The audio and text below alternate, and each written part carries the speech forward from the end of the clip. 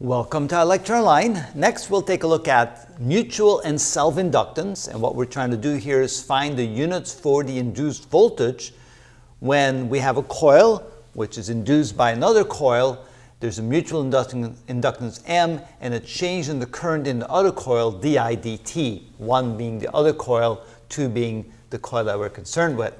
The mutual inductance can be defined as the number of turns in the coil here in coil 2, the flux going through coil 2, we're talking about the magnetic flux, and the current from coil 1. We also remember that the magnetic flux is equal to the product of the magnetic field and the cross-sectional area. And we know that the units for magnetic field is Teslas, cross-sectional area is meters squared. So we end up with newtons meter per amp for the units, the standard units for flux, magnetic flux. Also notice that self-inductance has a similar formula.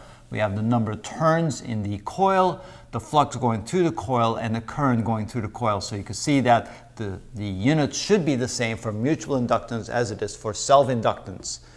Now what we're going to do is we're going to plug in the units for mutual inductance and the units for current and time, and we should get voltage. So let's find out if we do.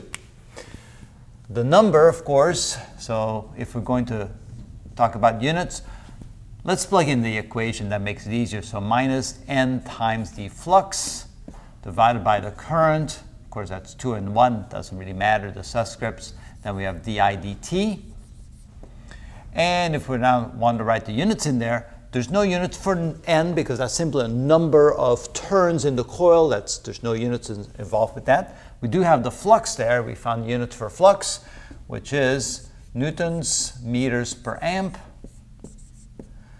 And the units for current, which is amps. Then we have the units for current down here. That would then negate the amps right here. And then we have the units for time, which is seconds. And somehow that should all converge to voltage. Let's see if it does. Well, we can simplify this.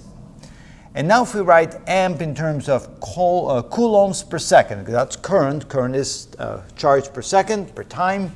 So we can say that this is equal to newtons meters divided by amps is going to be converted to coulombs per second, which means I need seconds in the numerator.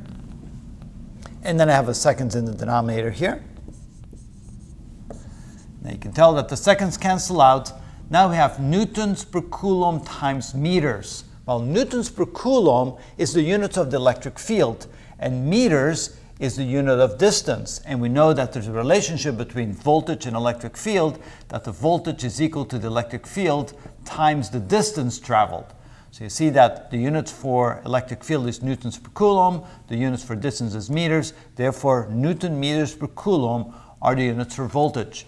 And so that means that we're talking about the units for voltage, and I'll just go ahead and put it like that. Actually, since the units for voltage is the same as the symbol for volts, we can simply get rid of the quotation marks because that's actually the units for voltage. Volts, a volt is equal to a Newton meter per coulomb. So we're good. That means that this is indeed the units of the induced voltage, and that's what we're trying to show.